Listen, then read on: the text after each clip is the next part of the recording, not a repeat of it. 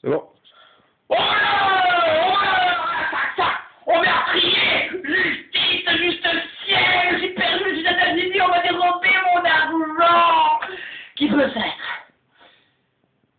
Où est-il? Où se cache-t-il? Ou courir, ou pas courir, mais que ferais-je pour le trouver? N'est-il point là? N'est-il point ici? Qui est-ce? Arrête! Rends l'argent coquin! Ah, c'est moi.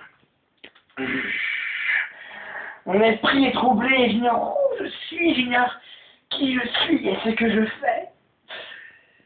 Et là, mon pauvre argent, mon cher ami, on m'a privé de toi, et puisque tu m'as enlevé, j'ai perdu mon support, ma consolation, ma joie.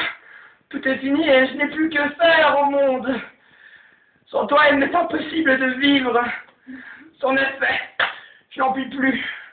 Je me meurs, je suis mort, je suis enterré. Y a-t-il personne qui veut me ressusciter en me rendant mon cher argent?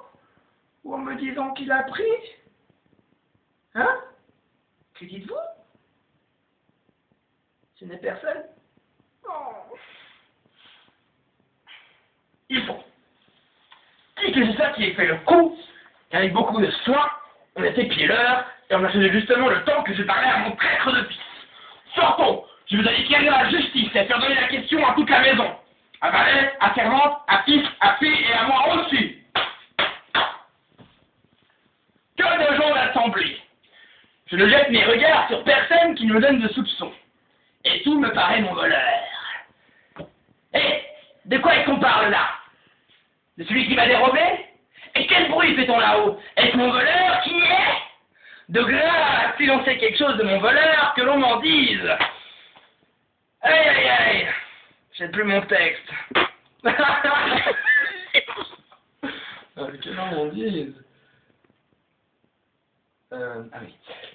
Ils me regardent tous et se mettent à rire. Vous verrez qu'ils sont pas sans doute au vol que l'on m'a fait.